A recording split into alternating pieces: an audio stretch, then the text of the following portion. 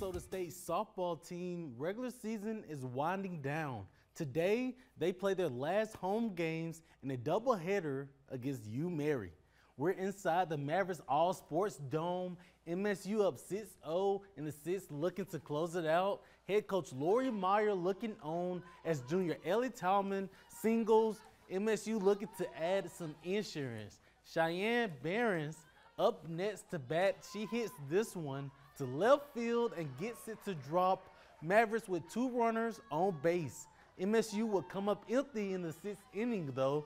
Brianna Stone comes in to close for the Mavericks. Martyrs with 1 runner on, but Stone makes the play to second base for the out.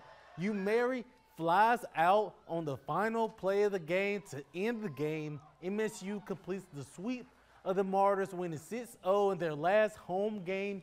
Head coach Lori Meyer and pitcher Michaela Armbruster on the win after the game.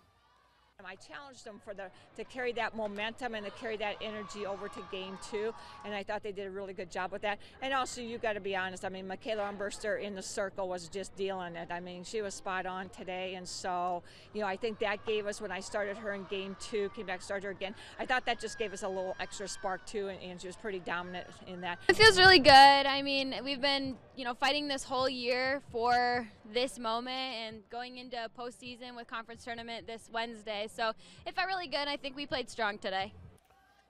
MSU will begin play in the NSIC tournament that begins Wednesday. Game time and opponent have yet to be announced. Stay tuned to KUIC for all updates on MSU softball.